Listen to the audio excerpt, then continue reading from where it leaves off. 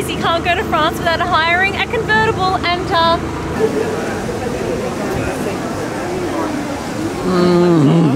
it's the best. Drinking it while I'm drifting away, breathing out of my lungs.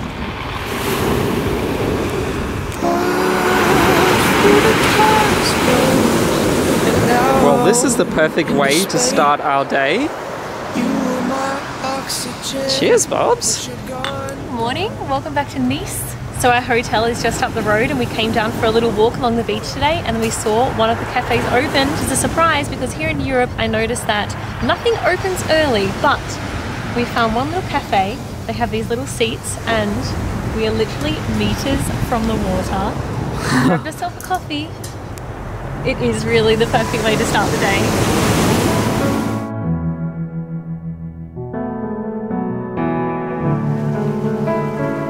So when you come to Nice, honestly, all I'd suggest is grabbing a baguette and heading to the beach and trying to relax as much as possible. However, we are here for 24 hours and there are a few things to see around in the town. So we're gonna go and show you guys what you can get up to here in Nice. One tip that I've noticed since we've come to Nice is make sure if you're going to a place, probably double the time it's going to take you to get there, because every time you go to a new area it looks so beautiful that we keep stopping for photos. Okay, I think we found where France wakes up in the morning. There's this beautiful viewpoint. It's called Castle Hill and it's kind of smack in the middle of Old Town and the port that we visited yesterday. It's a really nice walk up here. You kind of walk through a park and a lot of people going for their morning runs, and it's a really beautiful viewpoint. Guys, you can't go to France without hiring a convertible, and we have found the ultimate convertible. Don't give yourself away, my darling. Give yourself the grace to grow from yesterday. Oh my gosh! It's always room to change. Don't put your love to care. Was that? Yes!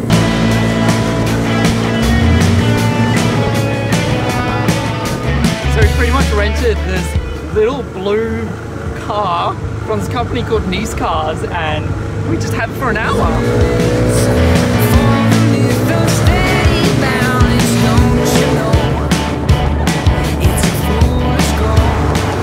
Seriously guys, this is such a cool way to get around Nice.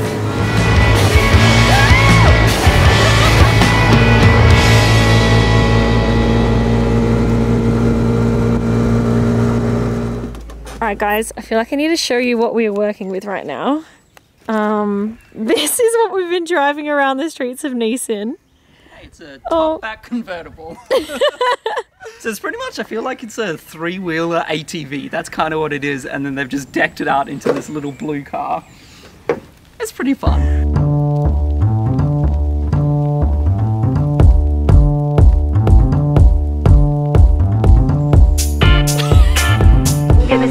Oh, seriously, can't get over this. Wow. There's a whippersnipper. There's a couple of whippersnippers going on. Wait, is that an Australian word, whippersnipper? I think it is. I don't know, grass cutters. This is why we came to Nice. Oh my gosh. Where is this, by the way? This is like way further from the port. And this is why people come to the French Riviera. For the whippersnippers. For the whippersnippers.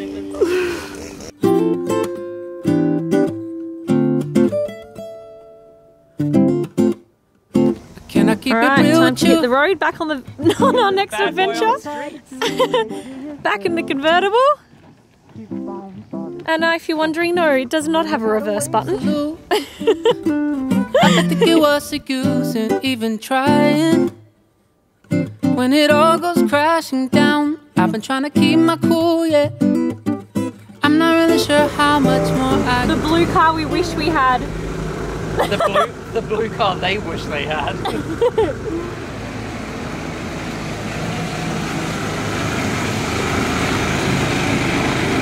So we've we've been told this is good with black pepper, but we have come out and we're trying a local dish here in Nice. It's just kind of like their most popular street food. It's called Socca, and it is basically a pancake made from chickpeas. And I've seen people, they eat it with their hands, and it kind of comes in this giant tray, and then they grab off some and place it on a plate. Like, presentation doesn't really matter. But right? Does it really matter though? It's street food. Let's see. So I peppered it up. Yeah, it's like a savoury pancake. Yeah, I was gonna say, is it savoury? Looks super crispy, and also came straight out of the oven. Like, this place is so... It's one of the busiest places for Socca in Old Town Nice. So I'm like, we should go line up and try it there. And also, we ordered a giant slice of pizza. Hey, we're in Europe. Good. Definitely recommend the spot. So you pretty much just order your Socca from there, and you have to wait because literally people just go through it straight away. And then once you've got your food here, you just come to the pub and you order a drink. But it was super tasty. It's kind of like ultimate crispy stuff. So if you like the crisp on like a pizza or the crisp on pancakes, that's pretty much the entire dish. So it was super yummy. Oh my gosh, this is the best idea ever. I feel like he deserves the euro just for the idea. How many scoops are we allowed, Jess? I was going to say 1 scoop, 2 scoops, or 10 scoops. Maybe 11.50 euro for 10. To be honest, I'm just intrigued in what 10 scoops would look like. There's Ferrero Rocher flavour. Ooh. There's so much. I've been waiting for this. Guys, if you've been following for a while, you will know how much I love Snickers ice cream anywhere in Europe, and this place had Snickers ice cream. And the reason we went to Azzurro is because a lot of people recommend it because they make handmade cones. So this is a handmade waffle cone with Snickers ice cream. And what did you choose? Ferrero Rocher. Ferrero Rocher. Yum. Snickers is on top. Dig in, Steve.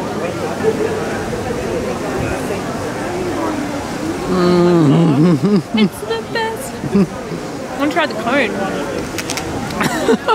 Just in an element right now. That is amazing. Okay. We can leave Nice now. I'm done. Took the road less traveled. So when I went to film school, we learnt a lot about the Cannes Film Festival, and we are pretty much just down the road. It's like a 40-minute train ride. So when we were back at our hotel, totally didn't realize that we are here in Nice during the Cannes Film Festival, which is just really cool. So we're actually going to jump onto the train and head down there. There's a big film premiere tonight, so we're just going to go walk in and kind of just get enveloped with just the experience. We can't actually go see any movies because you have to be in like the press on a movie side or something like that, but at least we're just going to walk around and just kind of enjoy the atmosphere. And I'm bringing this one along for the ride. I'm only coming because you said I have a 5% chance of meeting Leonardo DiCaprio tonight. So I may have over-exaggerated, probably 1% chance. So first of all, I feel like we already sound like we're rookies because we've been calling it Cannes, but I think it's just Cannes, right? Yeah, I think so. Film Festival. So we got off the train, we saw a group of Americans in tuxedos, and I was like, okay, let's just follow them. We followed them, and now we're actually at the red carpet. I don't know who's here or anything, but it's kind of cool because I've never seen a red carpet before. Kind of cool. So this is the big theatre. They hold it in every year, and then that's kind of the red carpet, and we're just behind the press over here. I see so many people with cameras, so we fit in perfectly. See, Jess, told you we would see DiCaprio. We literally just missed them. Before we came, they were on the red carpet, and we found out that now Quentin Tarantino's movie is on. So you were right. I like almost had 5% chance to see him. Oh, what's really cool is we found out that even though the public can't just go and casually watch a screening, there's actually movies that are played right here on the beach every single night at around 9:30 at night, and you can just sit out on the sand and watch a movie. I think they play movies from what, they like won awards over the last Cannes Festival? Yeah, over the last years. So I think tonight there is a Taiwanese movie on. Wow, that's so cool. Look how big the stage is. And then everyone just kind of sits over there. I don't think I've ever been to an outdoor movie on the beach. That would be so cool. So cool. I was actually reading they change the red carpet 3 or 4 times a day because it gets so dirty. Leo's gonna walk on that carpet.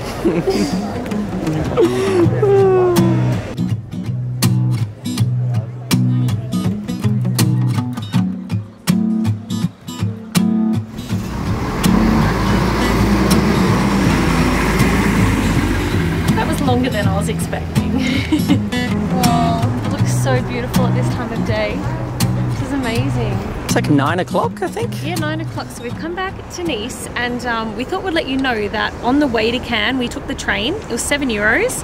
And on the way back, we saw that the bus 200 goes between Nice and Cannes. So we're like, okay, let's do the bus.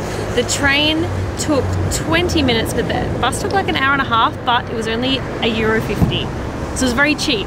So if you've got time, do the bus. But it's quite a long one, but wow, look at this. That is such a nice sunset just over there. Wow. So we still have one more day here in the French Riviera, but tomorrow we're actually going to head to a brand new country. Just around the corner, it's like 40 minutes away. So if you guys are new around here, make sure you hit subscribe and give the video a thumbs up if you enjoyed it. See you guys next time. Bye! I already have like a first impressions.